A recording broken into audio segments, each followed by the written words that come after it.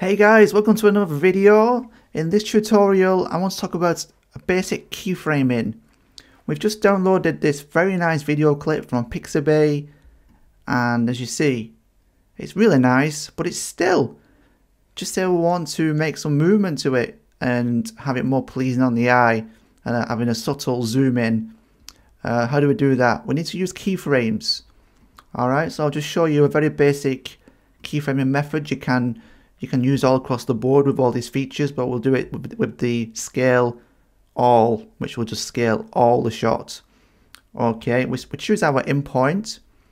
We go to here, the scale all, and on the right here you see these little, like a diamond with an X, that's add a keyframe.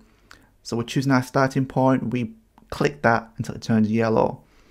Alright, now we need to choose an endpoint. So we move our playhead to the endpoint. And all we need to do is choose our values that we wish it to end. Because it's subtle, I'm going to just put it to 110. 110. Okay, press enter. And now that is added the second keyframe.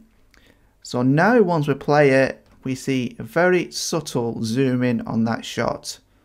You know, it just adds very nicely to the effect. Alright, so then you might be wondering, well, you want to do some more keyframes, and how do you see the keyframes, because they're invisible basically. Alright, and just say you want to make some changes to the keyframe. How do you do that? That's a good question. What we need to do first to see the keyframes is press Ctrl V, and we see our keyframe here from this display. That's the starting one, and this is the end one. So just say we want to change this value so it's not so subtle and it's more dramatic of a zoom in. We need to put our playhead over it so it's covered over that end keyframe, and then change this to 150, say. Right, that will add the 150.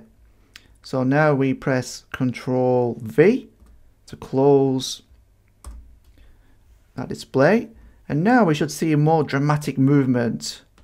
You see how fast that is now, you know, and that's just from 100 to 150.